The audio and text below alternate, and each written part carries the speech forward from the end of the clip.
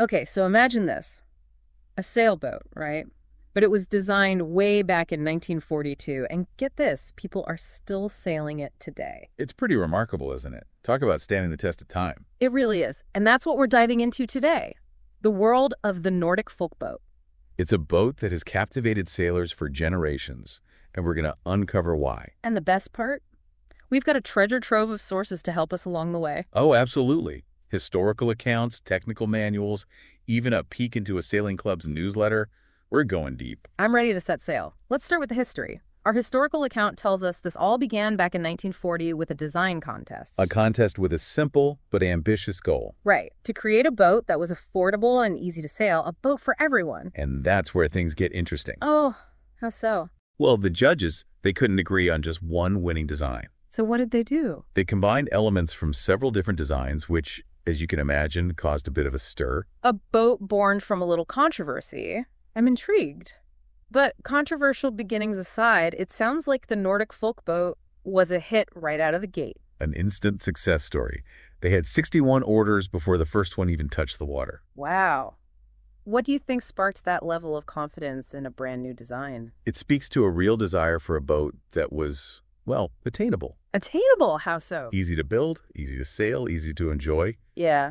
People saw the potential. And that potential, it wasn't confined to just Scandinavia, was it? Not at all. By 1997, there were nearly 4,000 folk boats sailing around the world. 4,000. That's incredible. It is, and what's even more interesting is that this boat found a home in some unexpected places, like Switzerland. Switzerland, a landlocked country. You'd be surprised. Our historical account mentions a thriving community on Lake Zurich. That's fascinating. I never would have guessed. It just goes to show the universal appeal of this boat, wouldn't you say? Absolutely. And it's clear that passion is reflected in the technical details, too. Oh, absolutely. The technical manual we have is fascinating. For example? For instance, while the hull, that's the main body of the boat, has remained largely unchanged, the manual shows how much attention has gone into refining all the little details. Like what? Things like bottom finish for optimal speed, different types of wood for the mast, the importance of mast stiffness. All these little things add up. It's amazing how much thought went into perfecting this seemingly simple boat. That's the beauty of it, though, isn't it? This simplicity that's actually incredibly nuanced. You've got a point. And speaking of nuance, our manual hints at a fascinating debate within the folkboat community. Yes. The classic tension between tradition and innovation. Preserving the original design versus embracing modern materials and techniques? It's a debate that plays out in so many areas of life, don't you think? It really does. It's about clinging to the past versus embracing the future. Exactly.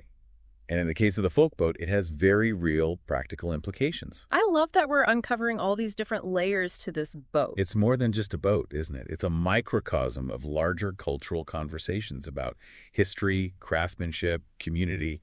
It's fascinating. It really is. And we haven't even gotten to the Sailing Club newsletter yet. That's where we really get a feel for the people who keep the spirit of the folkboat alive.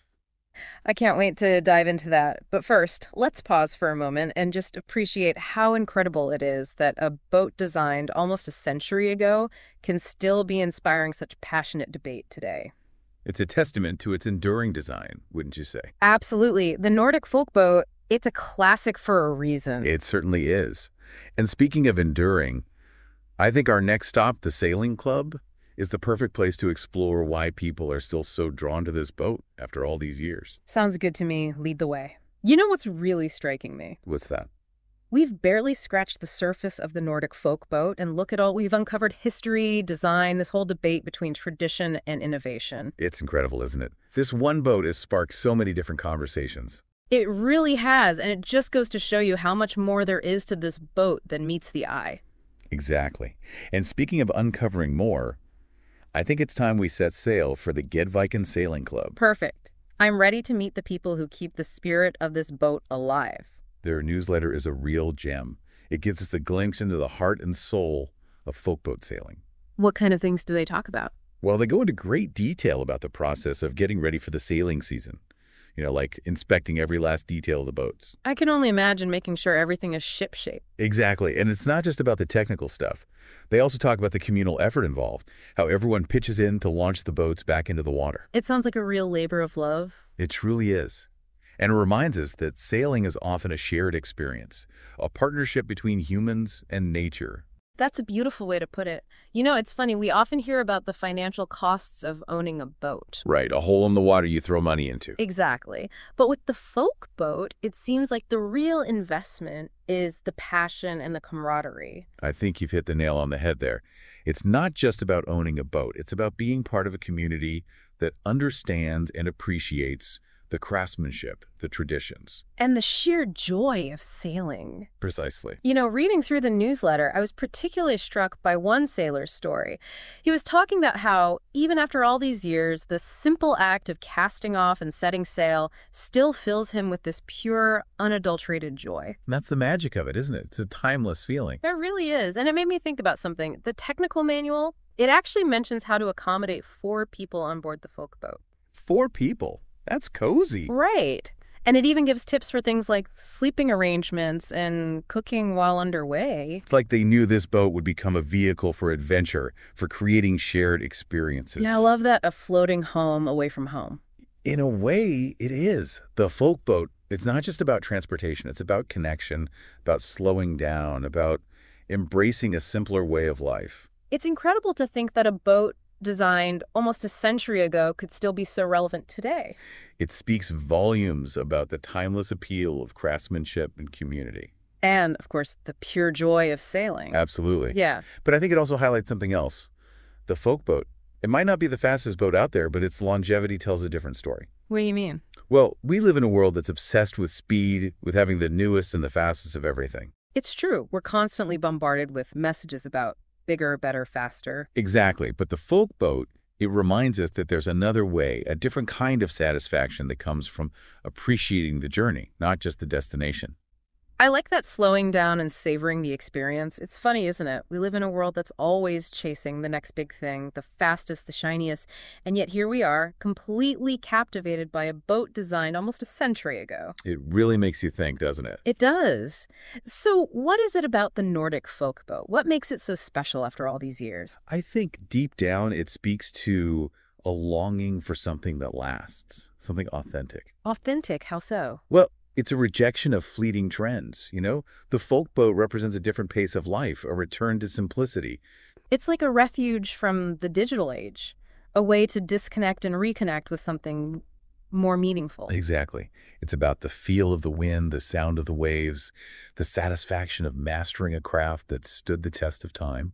As you were saying that, I was just imagining myself at the helm of a folk boat, wind in my hair, sun on my face. Can you picture it? I can. It's such a beautiful image.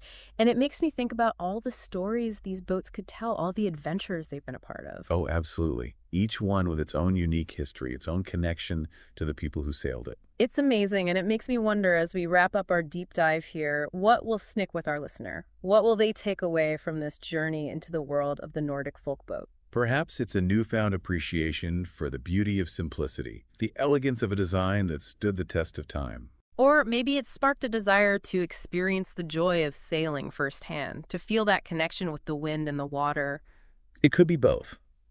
And maybe, just maybe, it's a reminder that some of the most rewarding things in life aren't about speed or technology, but about slowing down, connecting with nature, and embracing the timeless pleasures of craftsmanship, community, and adventure. The Nordic folk boat, it seems, embodies all of that and more. Beautifully said. And on that note, we'll drop anchor on our deep dive into the world of the Nordic folk boat. Until next time, happy sailing.